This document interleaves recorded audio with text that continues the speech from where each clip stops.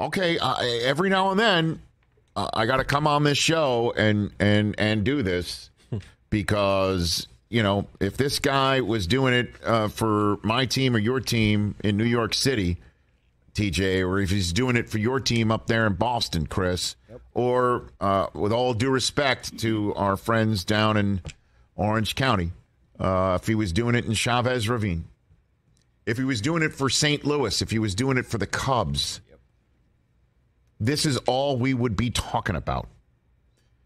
Shohei Ohtani, he plies his craft for the Los Angeles Angels.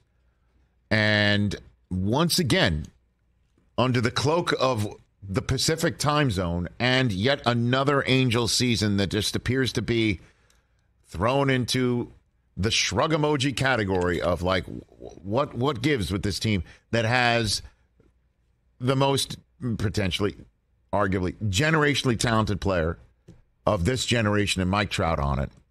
And now Shohei Ohtani doing things that not even Babe Ruth did. Not even Babe Ruth did. And he's doing things that only Babe Ruth did. And he's doing things that not even Babe Ruth did. This week, a 2-home run game in a career-high 8 runs batted in against the Royals. 2 homers, 8 runs batted in. Angels lose the game. That's part of the reason why we're not talking enough about him. Next night, he starts. He retires 23 of the first 24 batters he faces, throws 8 scoreless, and strikes out a career-high 13. So a career-high 8 runs batted in on a 2-homer game one night. The next night. Let me repeat this. The next night. Not a week later. One sleep later. Just went to bed, got up, came to the ballpark. He takes the mound as a starting pitcher, retires 23 of the first 24 professional batters he faces, and strikes out a career-high 13. There's no words for it. Except exceptional, unprecedented, spectacular, damn. Yeah, I mean, let's dig into the crater. And he's got a deep bag of pitches. He's not like a one note guy out there on the mound. Curveball, you know what I mean? It's just it's insane what he is doing. No, the Angels won that game, but this is exactly, is this the most Angels thing ever?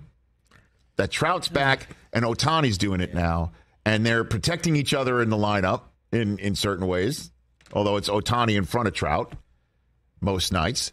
And Rendon is out for the year, so you spend a ton of money on him, and he's not doing well. And he's out for the year. And the team itself started out like an ice house of fire, a 14-game losing streak in which Joe Madden gets fired, and Ohtani comes up with 8 runs batted in on a 2-homer night as a hitter one night, and then a starter the next night with 13 strikeouts, and they split the games. 500. Average. Mediocre. Except unprecedented. I don't know how you make heads or tails of it. It's wild. Let me ask you this. Yes, sir. Okay. One of the most impressive things, maybe the most impressive thing in all of baseball's history, 150 years, right? Johnny Vandermeer, back-to-back no-hitters. Yes, sir. In back-to-back starts. Yes. Okay. Well, we probably will never see that again in our lifetime. I agree. Is what Ohtani just did the last 2 games more impressive to you?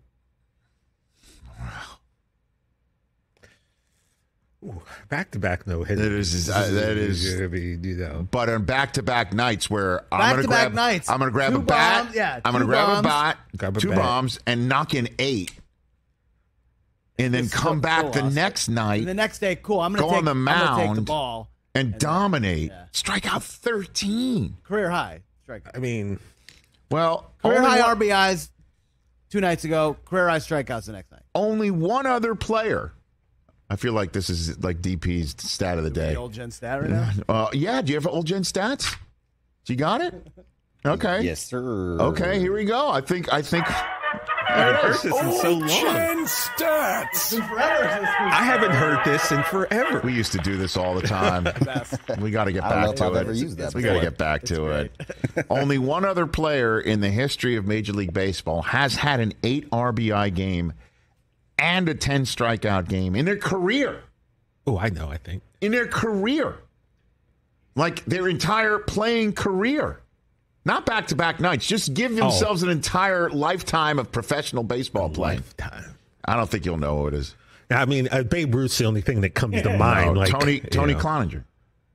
Oh, yeah. That's right. That's right. Tony Cloninger. Yeah. That was my next guess. Oh, yeah. Yeah, that's it. It's so impressive. Here's a question for you guys. Does Ohtani stay with the Angels? Oh, Hold on, I'm looking boy. up his contract No, right now. and that's the whole deal about Ohtani is I think he does. Yeah. I think the success is born out of the fact that he doesn't have a microphone in his face every 2 seconds like he would in New York or Boston. He's only making $5.5 million. Oh, that's going to change. That'll change.